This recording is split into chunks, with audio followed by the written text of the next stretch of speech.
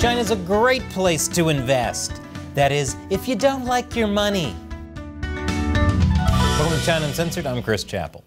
After a decade as China's premier, Li Keqiang died a few weeks ago. For 10 years, he was the top guy overseeing China's economy. Except when Xi Jinping decided to blow it up during zero COVID. But he was pretty important nonetheless. So, what was his legacy? Well, it's hard to say. He was known for championing growth and small businesses. Some analysts say he will be remembered as a frustrated reformer.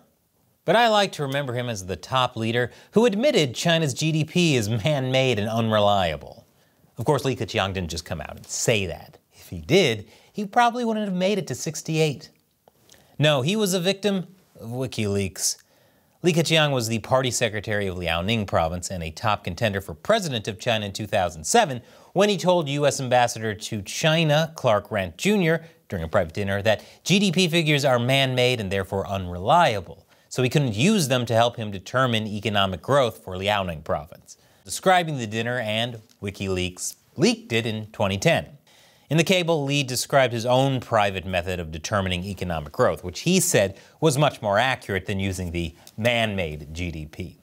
He said all other figures, especially GDP statistics, are for reference only. Yes, in China, GDP doesn't stand for gross domestic product, it stands for gross domestic propaganda. This has become common enough knowledge that other entities have their own ways of measuring China's economic well-being. The Federal Reserve Bank of San Francisco's go-to is its China Cyclical Activity Tracker, also known as its China CAT Index. The index uses 8 indicators to create a picture of what's happening in China's economy, represented by a green line on this graph, which can vary wildly from China's official GDP, which is the blue line. Who has the better data? The Federal Reserve Bank of San Francisco or China's government?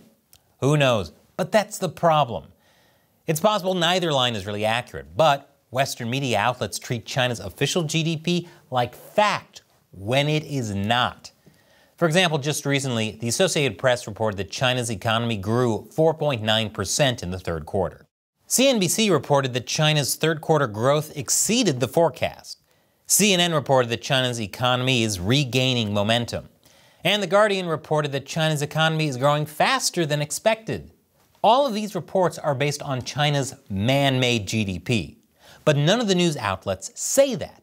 They just say, here's how it is.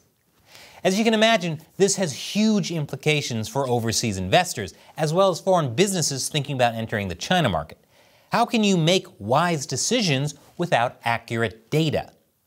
But China's GDP data is just one of the problems with what I call China's made-up data problem. I'll tell you more after the break, and don't spend money without watching. Welcome back. China's made-up data problem doesn't just affect GDP number. Take China's population data. Like Li Keqiang said about China's GDP, it's for reference only. The author of the book Big Country with an Empty Nest estimates that China's population began declining in 2018, but China's National Bureau of Labor Statistics said that the population only started declining last year. Yi told Reuters that local governments overstate their population to obtain more subsidies, including education fees they collect from the central government. He said even though everyone knows that China's official demographic figures are systematically overestimated, the authorities have consistently cracked down on anyone who questions the data. Yeah, nothing says China's confident in its data like going after anyone who says otherwise. It's the same with employment statistics as well. Officially, China's youth unemployment rate reached over 21% in June. But that only counts the urban population, which according to official statistics is only about 60% of China's population. Independent estimates say that the real youth unemployment figure could be as high as 46%. China didn't like all the scrutiny over its unemployment rate because, as you can imagine, it didn't make the economy look so great. So, guess what it did? It just stopped reporting the data altogether. This is part of a growing trend of data censorship in China. After all, you can't accuse the government of fudging the data if it doesn't give it to you in the first place, right? After the Chinese Communist Party passed 2 new data security laws at the end of 2021, overseas access to research and government data became severely limited. The government also cracked down on companies that provide information to overseas investors, like due diligence companies. And even obscure things are disappearing from the internet, like verdicts from China's courts and biographies of Chinese officials. The one on the left is Premier Li Qiang's biography from 2017, and the one on the right is from March of this year. See the difference? That's right, the QR code is bigger. Now, a lot of this has to do with Xi Jinping's obsession with security. He's shown over and over again that when it comes down to a choice between the economy or national security, he'll pick national security any day of the week. You see, for decades, foreign investment has been free money for Chinese companies. Foreigners poured money into China without really knowing what they were investing in. And let's just say things didn't end well for them. When a Chinese firm is revealed to be involved in fraudulent activity, as happens all the time, U.S. investors have zero recourse in China. The result?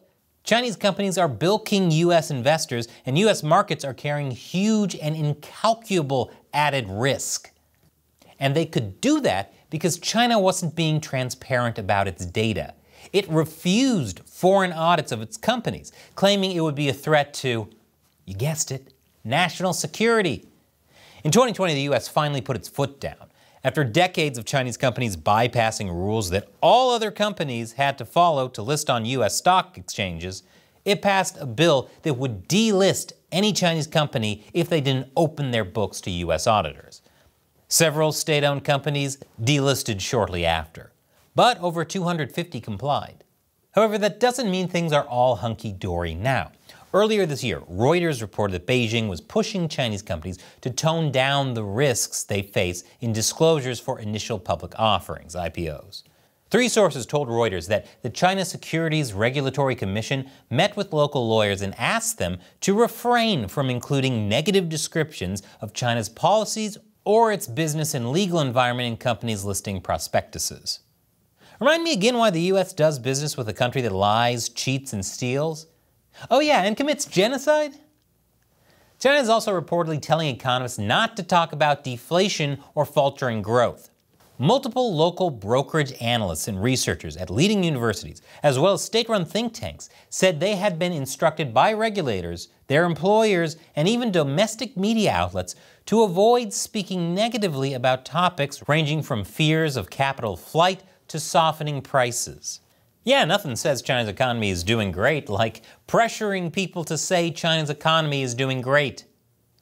China's attempt to manipulate its public image has tainted international organizations as well. A few years ago, the World Bank suspended its Ease of Doing Business index. That came after a report concluded that China's position on the index was artificially boosted, partly due to pressure from Beijing. Yes, China's such a great place to do business that it just needed to do a little convincing to make the World Bank see that. But this is how China's trying to have its cake and eat it too. It knows it has spooked foreign investors in all kinds of ways. But instead of doing things that would actually boost foreign investors' confidence in the economy, China just tries to cover it up.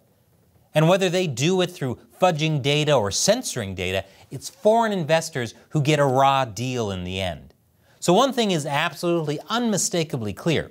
Doing business with China is a bad idea. Now, I've got a video I think you'd like to see about China's black children.